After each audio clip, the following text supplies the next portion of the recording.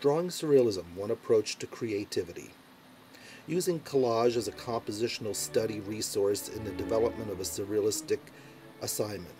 We've asked the student to create a line drawing composition based on a collage that they've created, where they look through magazines, newspapers, and other print material and collect iconic symbolic imagery that they arrange and pull together into a collage composition.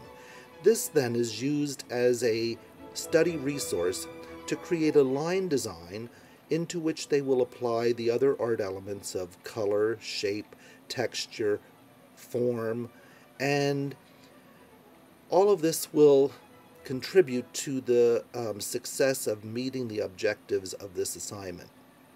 Here you see a student applying color to her line design. The color may or may not be reflective of the collage, but it all leads toward an end result, which is surrealism. By expressing themselves and arranging these iconic images, and then adding line, shape, color, texture, form, and the additional art elements to their composition, all of that will wind up becoming a surrealistic design, one that is expressive of their own personal dreams, their aspirations, and their thinking.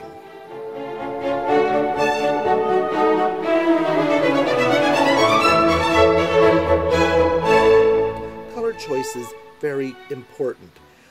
The color choices that the student make may or may not reflect what is observed in the collage resource.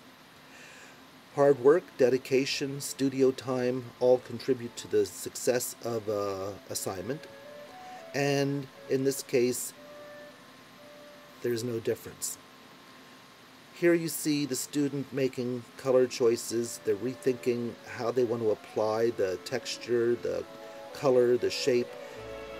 Using the personal symbols in their design, they'll find solutions to the assignment that work for them and also meet the objective of the assignment. Applying color to line is one component where they will be able to illustrate that they understand the application of value and color. They also don't have to use the entire collage, as we said previously. They can take segments of the collage and include these segments, rearrange them to achieve surrealistic results.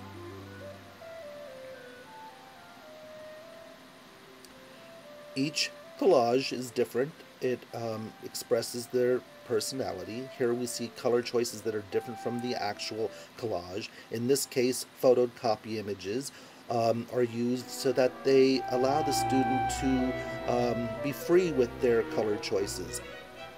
Black and white opens up an opportunity for them to make changes to color as they move forward in their compositional design and their work.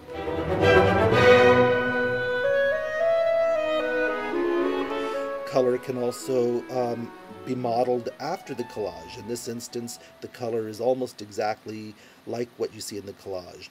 Portfolio review, individual and group assessment is critical to the success of